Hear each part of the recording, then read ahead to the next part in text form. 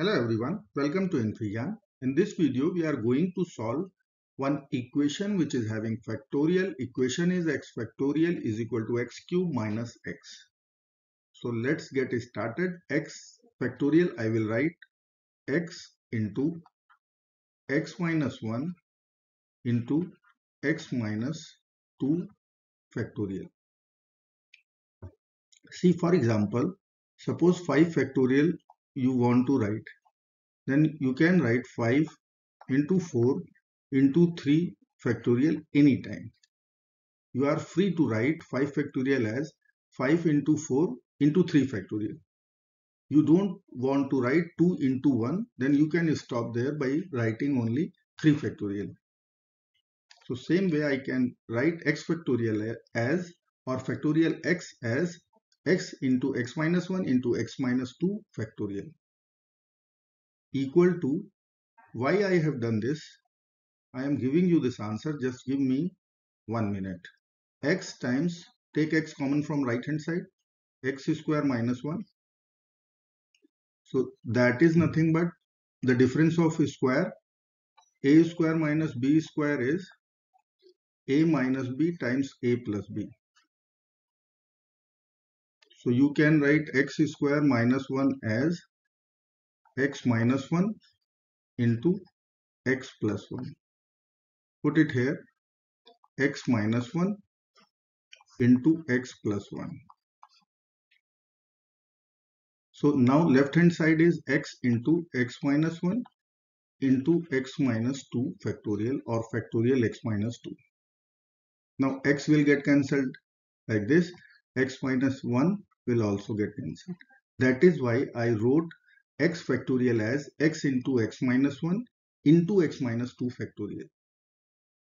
Okay, so because of x into x minus 1 will get cancelled out. So what is left? X minus 2 factorial, that is equal to x plus 1. Now let us consider or let us put x minus 2 equal to suppose y. If x minus 2 is y, then x will be, add 2 to both sides, y plus 2. Actually right hand side is having x plus 1. So I need x plus 1. So I will calculate x plus 1 in advance. So x plus 1 will be y plus 3. Add 1 to both sides. Okay. So right hand side is x plus 1. That means y plus 3. So left hand side will become y factorial is equal to y plus 3. Is that okay? Now take y to left side means take away y to both sides. Subtract y to both sides. So equation will be y factorial minus y is equal to 3. See, trick is there. Few small points are there. You have to keep this thing in your mind. So y factorial, now I can write y into y minus 1 factorial by the same logic, minus y equal to 3. Now you can see easily y is now common. I will take y common. Let us take y common. So y in bracket y minus 1 factorial minus 1 is equal to 3. You can check easily. Y into y minus 1 factorial minus 1 is equal to 3. Now divide both sides by y. So it will become y minus 1 factorial minus 1 is equal to 3 over y. Y minus 1 factorial, add 1 to both sides, will become 3 over y plus 1.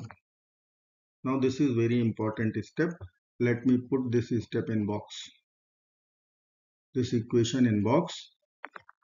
Now you can see left hand side is having y minus 1 factorial. Right side is 3 over y plus 1. minus 1 will become plus 1 when you take it to right side. Now negative of factorial is not possible, so y would be greater than or equal to 1. So if you are putting y equal to, suppose I am putting y equal to 1, so 0 factorial, that means value is 0, value is 1, so 3 over 1 plus 1, which is 4, so not true.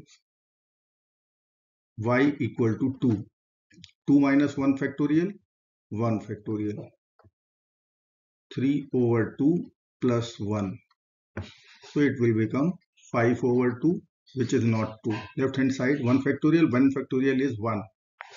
Y equal to 3. 3 minus 1, so 2 factorial. 2 factorial is equal to 3 over 3 plus 1, that means 1 plus 1, 2. 2 factorial is 2, 2 into 1, that means 2. So that means y equal to 3 is our correct value of y. Y equal to 3 is the true value. Now what you substituted initially, x minus 2 is equal to y. So x will become y plus 2. Put the value of y equal to 3. So 3 plus 2. So x will be equal to 5. Your answer is x is equal to 5.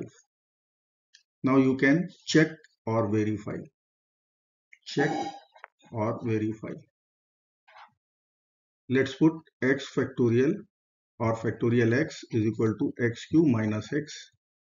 5 factorial is equal to 5 cube minus 5. 5 factorial is, let me write here 5 factorial. 5 into 4 into 3 into 2 into 1. So 20 times 360 times 2, 120. So left hand side is 120. Right side is 5 cube. So that is 25 times 5, 125 minus 5. That means 120. So true. Your solution is true. X is equal to 5 is your correct solution. Thank you so much for watching. I hope you like this video. Please do subscribe. Thank you.